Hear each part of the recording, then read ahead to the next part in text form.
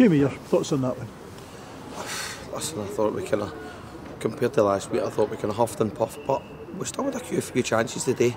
And as I say, listen, I think Stirling Albion are a good team. Let's not be kidded, they're sitting second in the league.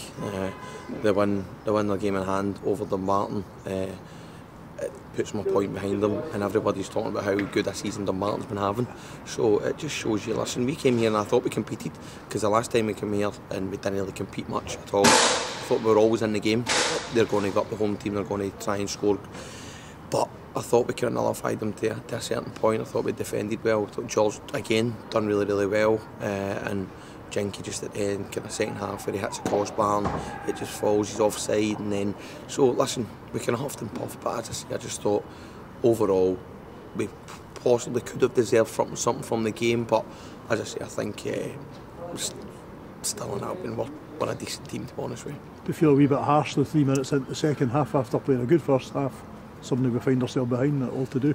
Of course, and I spoke to them as well about it, do you know what I mean? Like, when the second half runs from, he maybe runs about 40 or 50 yards and unopposed, and nobody actually puts a wee bit of pressure on him to go, right, well, can maybe force him wide or whatever, but just let him run, and then they find themselves in the net. It was a very good finish for Ross Davidson, but as I say, you trace it back, and you can always trace goals back regardless, but I think it was evident that he picked up the ball for left centre half, drove, played a pass, ricochet, and then it goes back out to Davidson if he scores a good goal. But as I say, it was so, honestly, there's no much in it in this league, and I know I keep saying that, but there isn't, and we just need to concentrate for now to the end of the season and try and win as many games as we can. And as I say, today was obviously a difficult one, but I thought there wasn't much in it, both teams. You look at the league table after tonight, and you know the headline is we're 8th, but we're 8th and we're 4 points off third. It's just ridiculously tight league.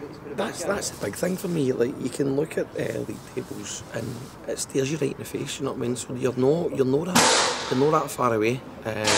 And as I say, we just need to concentrate on ourselves, to be honest with you, and we just need to go try and win as many games from now to the end of the season. I know it's going to be difficult, but at the end of the day, we're more than capable of doing it, because we've already bet Stirling Albion, bet Dumbarton, so we'll bet teams at the top end of the league, and we're capable of going and putting on a good performance. So hopefully going away to Forfar next week, same again, it'll be a tough game, but if we can go there and put on a performance and try and go and get a 3 points, it'll stand as a good stead. But as I say, it'll be a tough venue to go as well.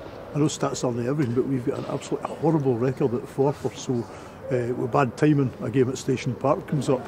But you know, we've seen Forfar this season. No, that's right, aye. As I say, we've been there, done it. And as I say, obviously the home record was obviously abysmal up until last week, so we went and done that. So why can we not go to Forfar and go and get 3 points? Because we need to go try and win games from now to the end of the season, because it's big for the club and big for us and big for the boys in there to go and just get that confidence flowing again and try and kind of go and start picking up performances. But in Finn Ekrapont through the week, it's obviously a familiar name from, I think it was Albion Rovers in our league a couple of years ago. He's obviously been with United. So what do you think? We saw him this afternoon. What do you think Finn will bring to the team? Listen, I think he's got good energy.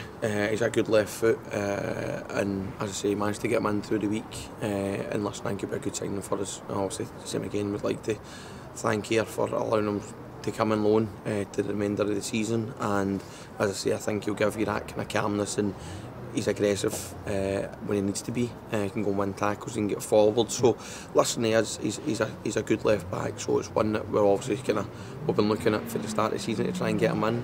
And obviously United thought the time was right for him to go out and kind of try and progress his career and give him game time here. So hopefully, if he keeps turning in performances, then he'll be in the team line more than he's not. So, but as I say, we just need to go and concentrate and try and get 3 points, and the hard work starts off tonight. We'll go away and watch Forfar and things like that, do what we need to do, analyse the game from today, where we could go, where we've done wrong and what we've done good. So there's always things to take from a result and a poor performance.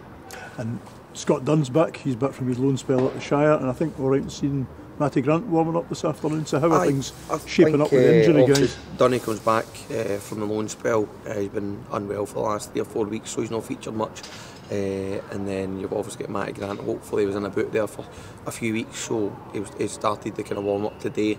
I don't think he'll be ready for next week, but as I say, hopefully we've got him available, because it gives you a different option, because obviously you're looking at the bench and things like that as well, when you've got Woodsy and Dino and things like that out, and it kind of, in the attacking sense, you're kind of low in numbers. But as I say, we just need to keep trying to get the bodies in, so hopefully maybe the next kind of day or two we've had people in training and things like that as well, so we can add to the squad, but we'll just wait and see what happens. Jamie, thanks very much. Thanks very much. Thank you.